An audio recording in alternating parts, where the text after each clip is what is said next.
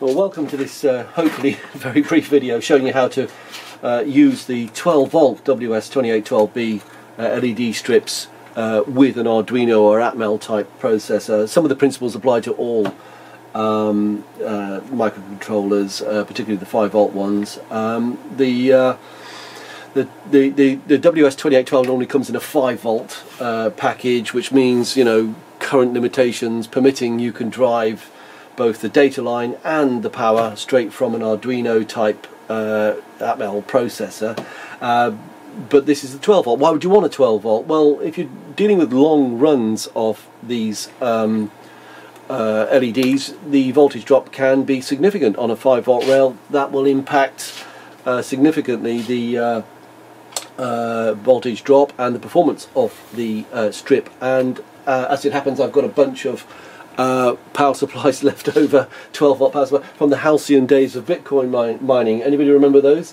Anyway, you would probably have the same problem if you wanted to run a long strip of 5 volts. You'd have to inject 5 volts along each connection that you make with these strips. But this is just to show you how to connect a power supply using a standard Arduino type module. Now, although it says 12 volts, and it is 12 volts, what you have is a series of 3 of these LEDs, well, these 3 groups of 3 LEDs in series, and so you've got a voltage drop of 12 divided by 3, which is approximately 4 volts. So there's nothing magical here going under the covers with LED technology. The beautiful protocol of WS2812, a single data line. It has a counter which tells it which LED it needs to address, and then it has 3 separate data registers which will control each of the red, green and blue LEDs inside each chip, and PWM determines the brightness to get you the correct hue in the right combination. So that's the strip. This is just a 50 centimeter strip to begin with, 30 LEDs. And the way to connect this up initially, as you can see here, is I'm using a data pin to the center data line on the WS2812. I'm powering the positive rail to the strip via this barrel connector here, because I have a 12 volt power supply here. Now the important thing here is you must have the grounds tied together. So I've taken the ground from this and this barrel connector, which I'll connect now. They come on by default with a bright white light with no data signal. So that's what you're seeing right there. There's just a blink sketch running on here right now. What we've got is a ground coming out of this power supply into the ground of the Arduino module and back into the ground of the WS2812 strip. The grounds must be tied together. It's not called potential difference for nothing. We must have the same frame of reference for voltage when we're dealing with controllers and communications protocols. So I'm going to show you how to get this working. We're going to use the FastLED library, and to do that we have to go to the hub of Gits and download the package you see on the screen right now. I'll take a copy of the zip here for now, download the zip. We'll download it into Arduino libraries, FastLED master, and then we'll start the Arduino IDE, and then we'll have to oh, where am I? Wrong space. Sketch, add file. Then we'll have to include a library, and we'll do that. We'll include a library from the zip file we just downloaded, and that's in Documents, Arduino, Libraries, and where are we? FastLED. There it is there. So we can now incorporate that, and it should be installed. Library added to libraries, check include. Right, so now we can go to one of the demonstrations examples.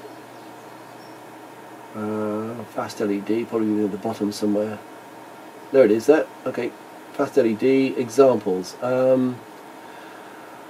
Demo reel 100. Let's look at that.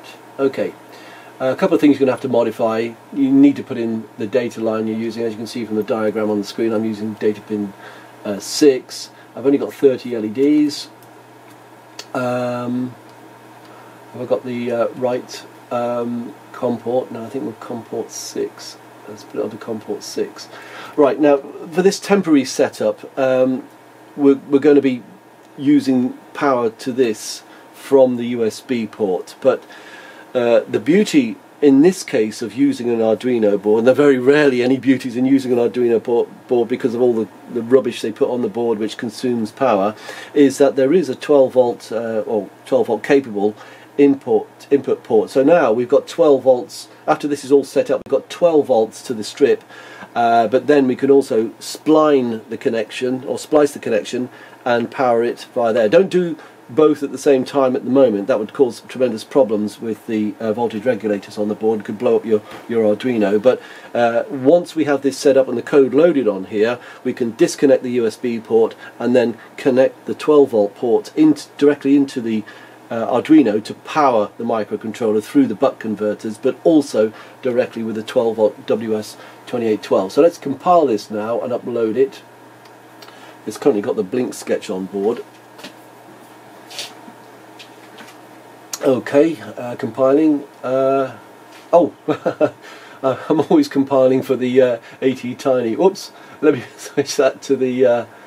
I don't normally use the Arduino Uno. It's just got so much overkill for what I need normally. Right, let's try that again. Beg your pardon.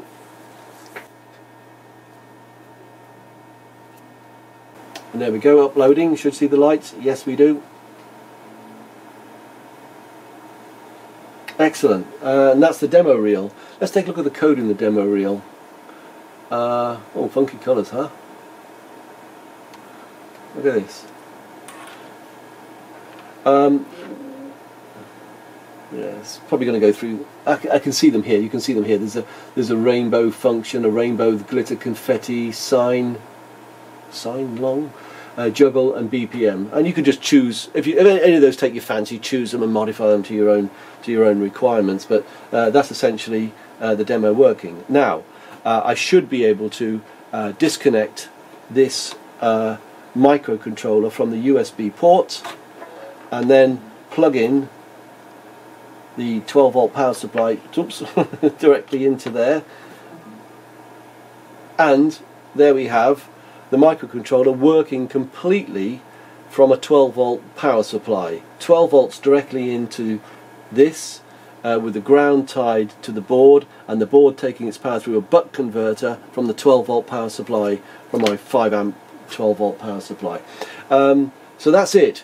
If you want to run a longer one, what we can do is we can string these together. I've got another one over here. This is I think 60. Yeah, this is a 60. We can daisy chain these things. We have to modify the code, of course. Which means we have to go back. Idiot, not you, me. We have to go back to powering it from the USB port. Modify the code back over here.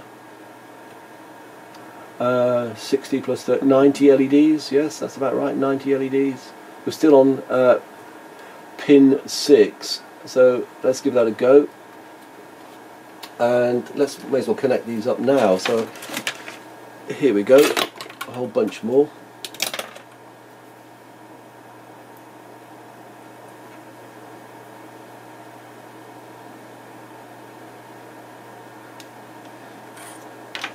And there we have it.